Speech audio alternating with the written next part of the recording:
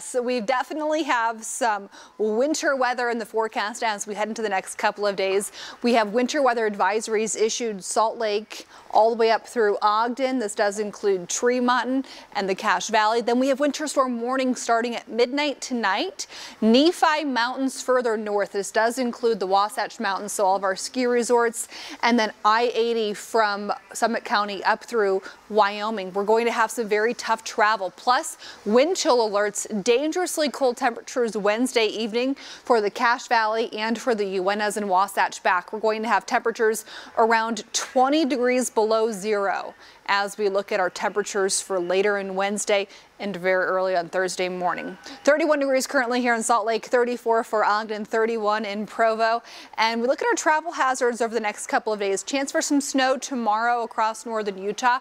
And then we have a stronger storm as that continues to develop into Texas. Lots of wind, snow all the way through Oklahoma, Missouri, Illinois, as that storm continues to move heading into Christmas weekend. So Friday morning, if you're traveling towards the East Coast, you very well could see some travel impacts. On Friday, we have the chance for a little bit more snow to make it here in Utah.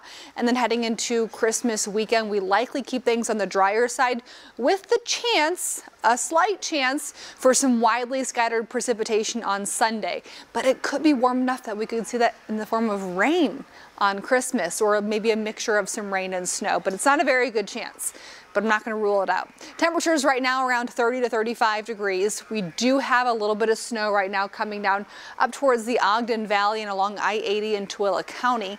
Across the state, mostly clear sky from about Panguitch further south. And then our precipitation chances start to go up at about 2, 3, 4 a.m. here along the Wasatch Front. These lines are for Salt Lake, Ogden, and for Provo. So into the second half of tomorrow, or for the evening commute, we're looking at scattered to numerous areas of showers. So snow forecast for the northern valleys, 1 to 4 inches, northern mountains 6 to 14 inches, a trace to 1 inch for the central valleys, and 6 to 14 inches for the Uinta Mountains. St. George 50 degrees for tomorrow, 54 on Thursday, close to 60 degrees Christmas weekend for the St. George area. For us here in Salt Lake, 39 degrees tomorrow with air quality still orange, unhealthy for sensitive groups, 27 on Thursday only. But Wednesday night, Thursday morning, this is going to be our coldest time.